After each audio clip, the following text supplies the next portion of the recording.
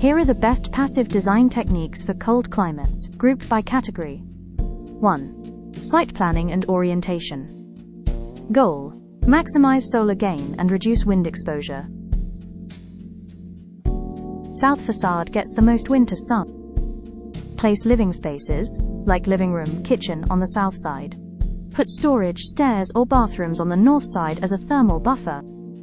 Use windbreaks, trees, fences, berms, on the north and west sides to block cold winds. Avoid shading from nearby buildings or trees on the south side.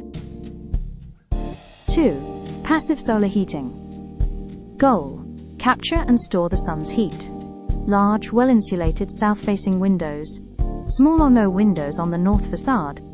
High-performance glazing, double or triple pane. Thermal mass inside, stone, concrete, brick, to store daytime heat and release it at night. Trombe wall, a thick, dark-colored wall behind south glazing that absorbs and slowly releases heat. Sun spaces or conservatories on the south side can act as thermal buffers. 3. Building envelope and insulation. Goal: keep heat in and cold out. High insulation in walls, roofs and floors. Airtight construction. Seal cracks and joints. Insulated doors and windows with thermal breaks. Continuous insulation layer to prevent thermal bridges. Light-colored interior surfaces to reflect sunlight deeper into the space. 4. Heat retention and distribution. Goal: retain captured heat and spread it evenly. Thermal zoning. South equals warm rooms.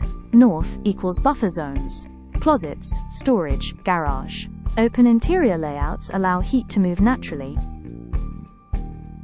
Interior thermal mass, floors or walls, absorbs heat. Night insulation. Curtains or shutters to reduce window heat loss after sunset. 5. Natural ventilation. Controlled. Goal: let in fresh air without losing too much heat. Use heat recovery ventilation, HRV, passive systems that pre-warm incoming air using exhaust air. Minimize openings on the windward, cold side. Stack effect or cross ventilation only in summer months. 6. Day lighting. Goal: bring in natural light without losing warmth. South-facing clerestory windows for deep sunlight penetration. Reflective interior finishes to spread light and reduce artificial lighting needs. Light shelves to bounce sunlight deeper into rooms. 7. Landform and landscape. Goal: use nature to your advantage.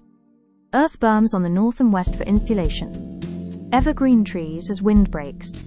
Deciduous trees on the south. Shade in summer, sun in winter. Snow management. Roof slope and orientation to prevent buildup or ice dams.